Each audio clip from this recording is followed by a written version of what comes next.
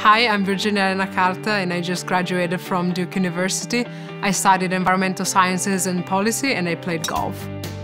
Golf has always been a passion of mine and something that I dedicated my life to. So other than being a student, it was very easy for me to decide to be a student athlete and try to do both things at the top level.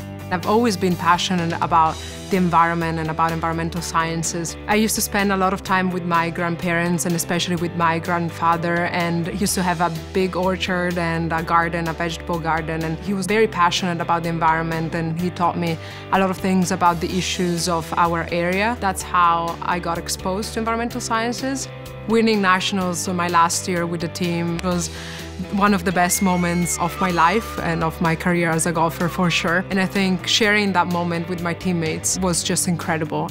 As a team, we created the Birdies for Babies charity. It's something that I'm very, very proud of. For every birdie that we make as a golf team, there is a donation that anybody can pledge for that goes to the neonatal and pediatric intensive care units of the Duke Children's Hospital. It has been a project that helped many families, and we were able to raise more than $37,000 in just a year and a half.